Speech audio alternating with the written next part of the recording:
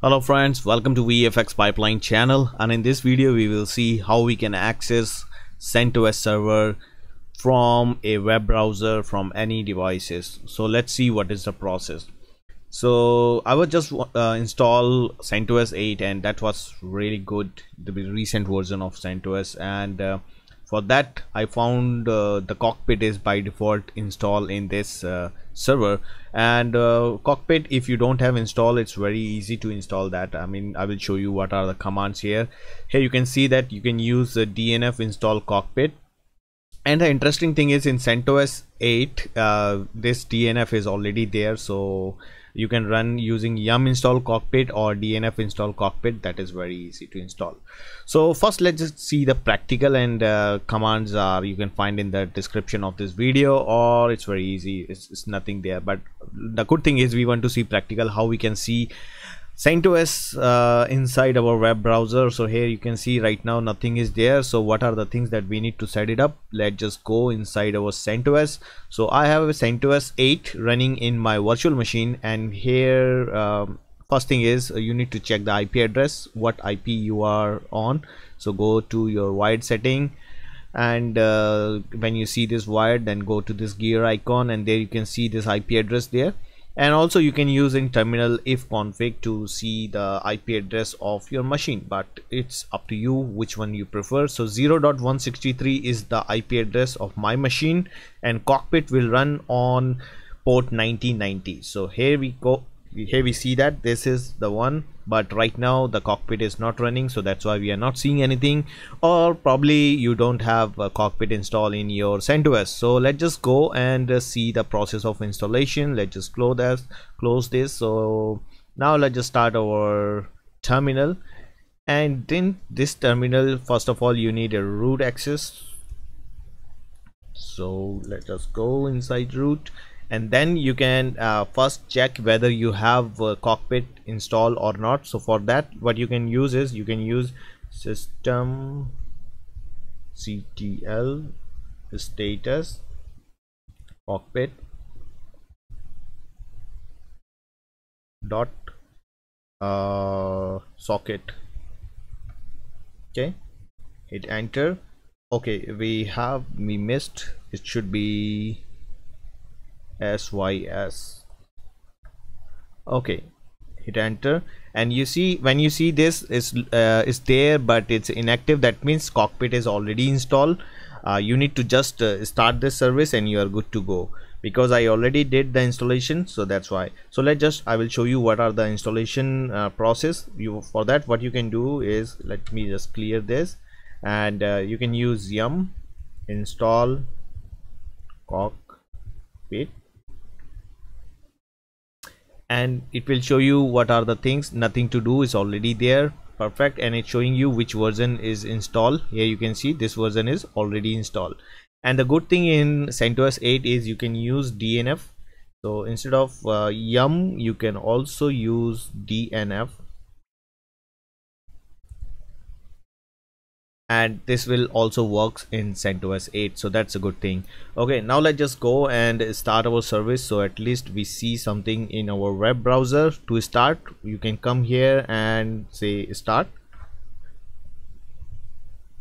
and hit enter, and just check your status again. So now we are checking the status, and here it should show is active. Okay, and it's listening. Now let's just go to our web browser and refresh. So IP address of your Linux machine and port is 9090, and you can see this CentOS, and also it will ask you for the username and password, and this will be the users you created there, and the password will be your password. So this is like first look is fine. Let's just go, and also it's showing you the server name, because right now our server host name is localhost.local domain. Let me check again, because I recently installed, so yes, I did not change. Just to check the host name, you can type host name, hit enter. Yes, so our host name is this. Let's just go dive inside our web console, web browser view of CentOS, and we will try to change this host name from web. So let's just go and log in here. So let me first log in with a normal user which don't have any super user or root privileges. So that is our Sharma, and a password, login. Perfect. I can log in and I can see the resources first, what, like how many CPU I have, what are the memory and swaps, operating system CentOS 8, Linux 8 core, and the system is up to date because I just did the update of my system. And you can see like CPU uses, full CPU uses, perfect, and memory swap. So this is basically the thing which we are seeing here inside our system monitor. I'll show you here, system monitor, and go to resources. So this part actually you no need to come inside the any of the CentOS server. You can actually see this, all this kind of stuff from the web browser. That's pretty cool. Here we have option to join domain, but you can see is because the user R Sharma don't have permission, so that's why cannot. We'll see this with the root user also, but just like look at the interface. We have logs right now, nothing showing there. We can see the storage, how many storage we have, since I put 30 GB here, and perfect, all good. Networking, it will show us how many network interfaces we have right now, and that's fine. Accounts, it's showing us like how many accounts we have. So this is my account and one root account, and I cannot create the new one. And the one which I want to see more is this is the services, which is all the services currently running in the system and how many are inactive. Application, diagnostic report, we can create report if you want to see something. Kernel dump, C Linux is for security, and there is no software update at this moment because I just updated my system, last check 32 minutes ago.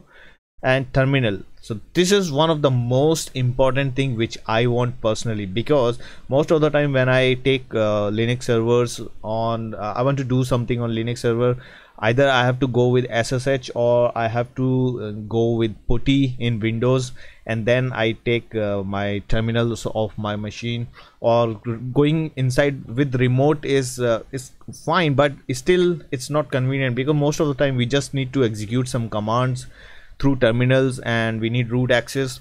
So this is very good. Here what we can do is we can just log in using this IP address inside this URL inside any web browser. Then you can actually have, let's just see the root. Perfect. Now I can access the root here, and I can see, I can run all the commands which root can do. So this is very convenient, so that's perfect. And let's just go and see the other user, because later we need to change this to let's just rename this host name to something else. Okay, let me just first log out, and now I want to go with the root user, so I will get more permissions there, and root, and the password for the root with login. And here you can see now this join domain option is also active and localhost is active. Let's just see, and here actually you can directly rename the host name, which is very good. I mean, usually to change the host name there are many other ways with that. So for example, I use nmtui, and here you can actually set system host name and you hit enter and you can rename from there.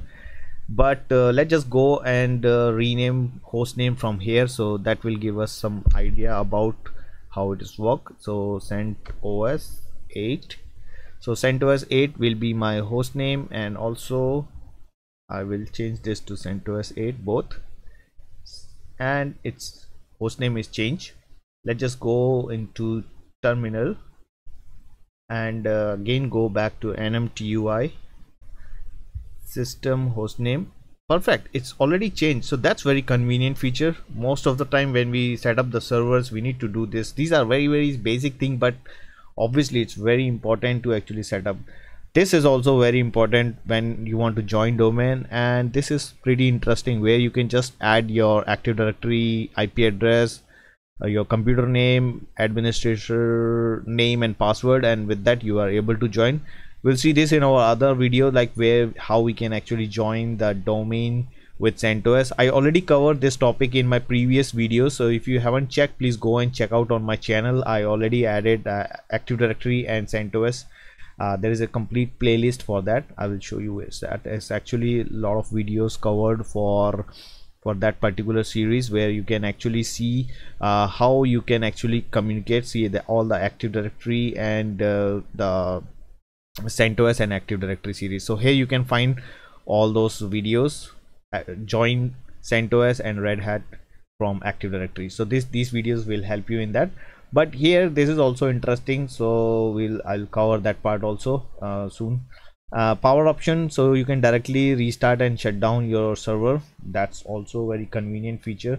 Since we see this as a root, so we have so many options here which we are seeing. We can see the logs also. What are the things we have? Storage.